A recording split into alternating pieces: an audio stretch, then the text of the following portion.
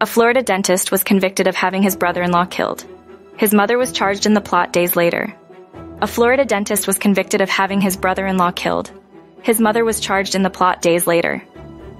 In November, days after her son was convicted in a sprawling murder-for-hire plot over a custody dispute, authorities arrested Donna Adelson at Miami International Airport.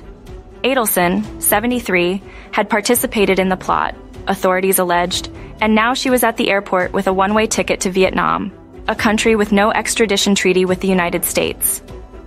In an exclusive interview with NBC's Dateline, Adelson's lawyer rejected the possibility that she was trying to permanently flee the country and described her as absolutely innocent of first-degree murder and other crimes. Dan Roshbaum described Adelson, a bookkeeper at her family's dental practice, as a distraught parent who was furious with the justice system about her son's murder conviction and life sentence. She hadn't done anything wrong when she booked the ticket, he said. She was a free citizen like you and me, he said.